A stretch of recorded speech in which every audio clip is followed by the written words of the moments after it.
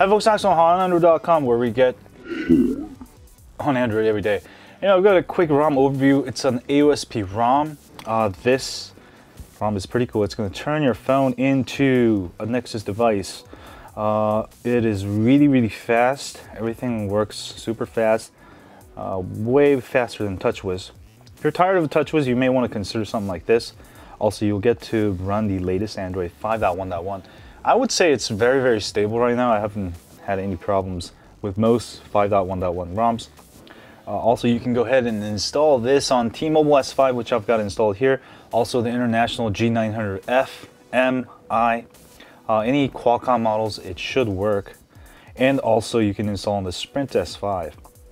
So you get the latest Android 5.1.1 working out of the box. First thing, you'll get very good performance. I'm getting around 44,000 on Antutu with this ROM. And also you'll notice that I've got the Android M styled launcher here with the app drawer. Go ahead and move quickly by alphabetical order.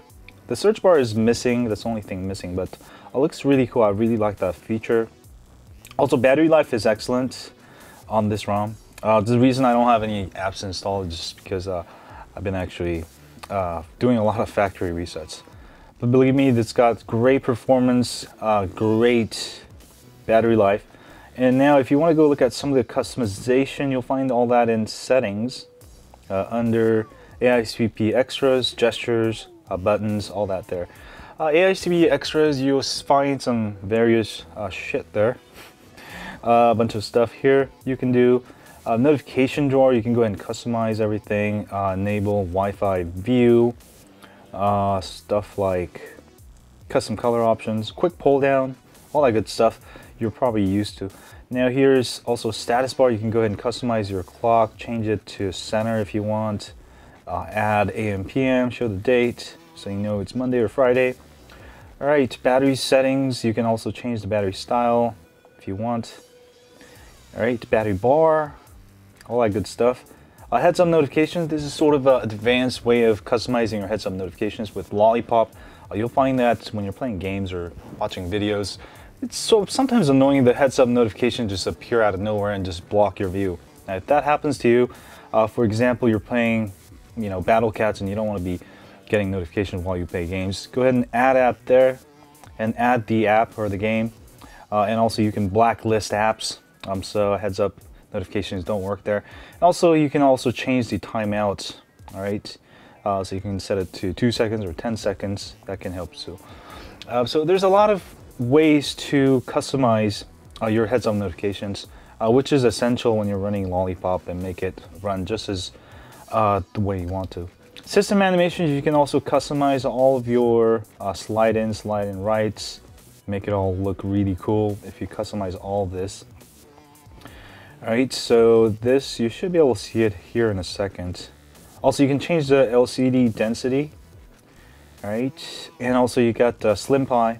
If you want Pi controls, go ahead and enable that. You can also control, make sure you change the trigger options. And you can go ahead and change the buttons to all of your favorite shortcuts. Add 2 levels. And I don't know why it's not working. There we go. Alright, that is very nice. And in addition, there's also app circle bar, which is one of my favorites down here. This one kind of similar, but you get that nice scroll effect. Okay, here. I get out of it. There we go. And you get the nice app circle bar. All right, for gestures, it's got some gesture things that will show you notifications. All right, other extras, there's some more options here, obviously.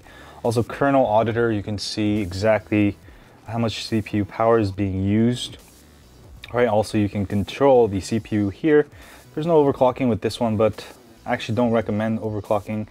I mean, if you want to, but it is really fast out of the box.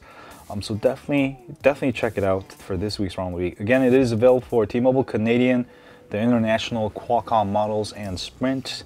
If you want to be running the latest, coolest Android 5.1.1 ROM, this is definitely one of them with a ton of customization. Oh, you could see the custom animation I just made here. you'll see that it slide down from the right. So that's what the custom system animations can do. Other than that, very solid ROM, love it. Great battery life, great performance. Do let me know what you think. And as always, don't forget to follow me on Twitter, Facebook, or Google+. And as always, I'll stay on Android.